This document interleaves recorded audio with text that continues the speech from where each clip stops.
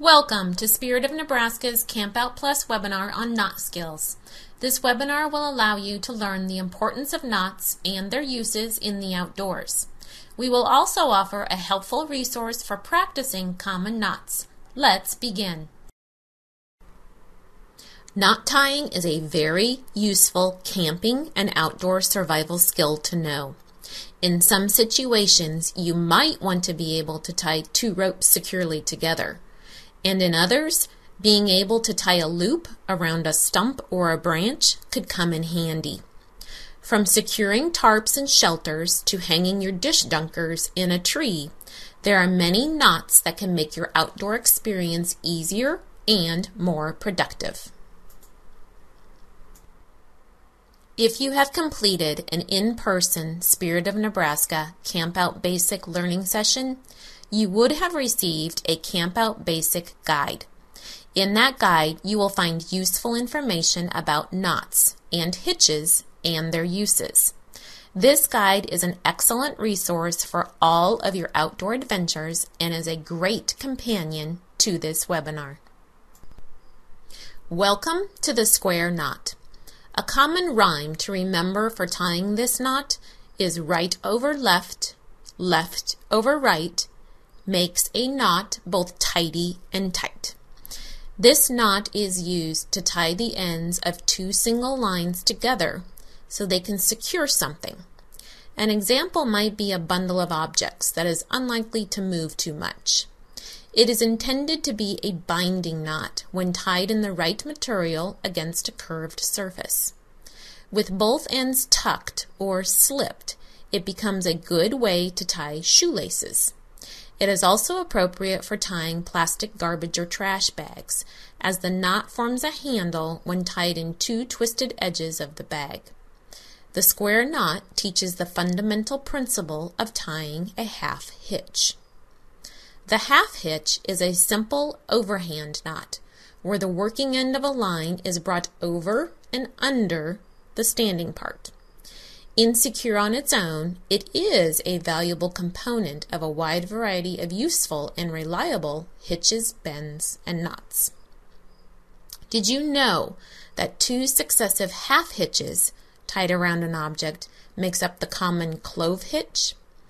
It is often considered one of the most important knots, as it is a simple all-purpose hitch that is easy to tie and untie. The clove hitch is a knot used to fasten a rope temporarily to a round post. However, as a hitch, it should be used with caution because it can slip or can come undone if the object it is tied to rotates or if constant pressure is not maintained on the line. It is also unreliable when used on a square or rectangular post rather than round. The bowline knot is an ancient and simple knot used to make a fixed loop at one end of a line. It is one of the most well-known and important knots used in boating and sailing and is often called the king of knots due to its versatility, strength, and stability. It is easy to learn, quickly made, and easy to untie after being placed under heavy strain. In fact, the ability to untie the knot after being under high strain and subjected to harsh conditions makes it very durable. The method for making a bowline is easy to remember. A rabbit comes out of the hole, around the tree, and back into the hole. The lark's head knot, or sometimes better known as cow hitch, is a hitch knot used to attach a rope to an object. It is similar to the clove hitch, except that the second half hitch is in the reverse direction. The lark's head knot can be used as an alternative to the clove hitch. It is great when you know how to tie knots and when you know how to use them. But you are only doing part of your Girl Scout volunteer job if you don't share that skill with your girls. Teaching and practicing knot tying is a wonderful example of letting girls learn by doing, one of our greatest Girl Scout leadership processes. We highly recommend using the Animated Knot website noted on the right to assist you in learning knots and for teaching your Girl Scouts. The site takes you on a step-by-step animated experience of tying whatever knot you want to tie. When teaching knot tying to your Girl Scouts, remember these tips. Number 1, know your knots. It may seem obvious, but before you teach knots to others, make sure you know them yourself, inside and out. If possible, practice them until you can tie them with your eyes closed. Also, get to know what a knot looks like from the back and upside down. This will aid you as you face a Girl Scout trying to tie a knot and to check that knots have been correctly tied. You can also have a girl sit and you stand behind her with your hands in front of both of you to teach her how to tie the knot. Number 2, provide a 3/16 to 1/4 inch diameter 6-foot rope for all girls. This length is long enough to practice most knots, including a bowline around the waist, and it's not too long to cause too much trouble.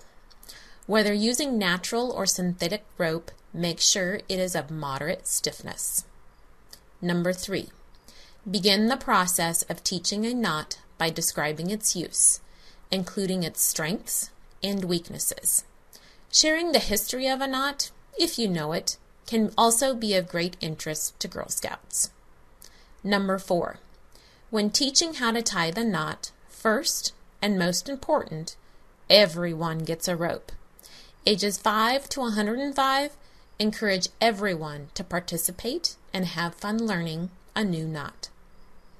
Number 5, during the first demonstration, only the adults and young adults should learn and practice the knot.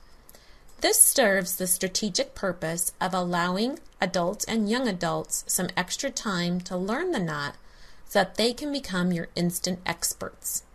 In addition, this allows your Girl Scouts to see the demonstration twice before making the attempt themselves.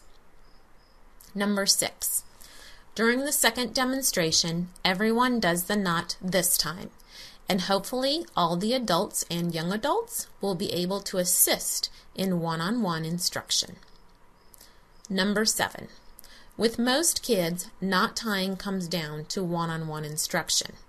Some youngsters will have a natural aptitude for tying knots if they have a good combination of finger dexterity and a nimble mind, or if they have tied knots before. It is a joy to watch these girls quickly learn a knot and then immediately begin to teach their peers. A great example of girl-led cooperative learning, one of the other important Girl Scout leadership processes. Much more common are the girls that need just a little one-on-one time, and then they've got it. Guiding a child's hands once or twice through a knot, like the bowline, complete with the hole, the tree, and the rabbit, is a wonderful experience.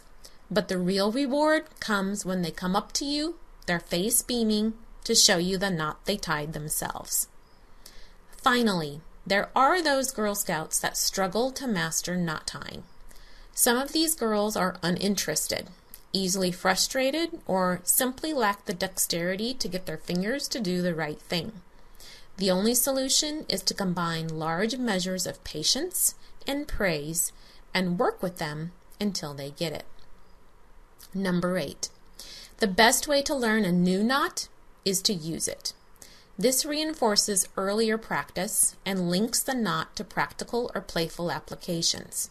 It's easy to incorporate knots into games, races, or outdoor activities.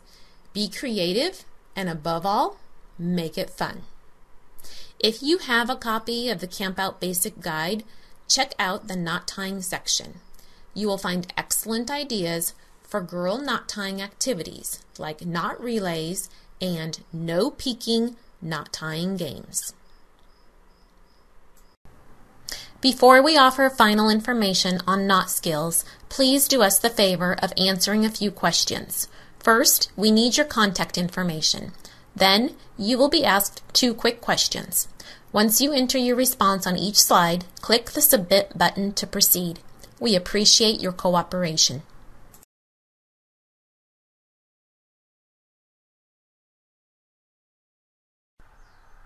Thank you for checking out Spirit of Nebraska's Camp Out Plus webinar on knot skills.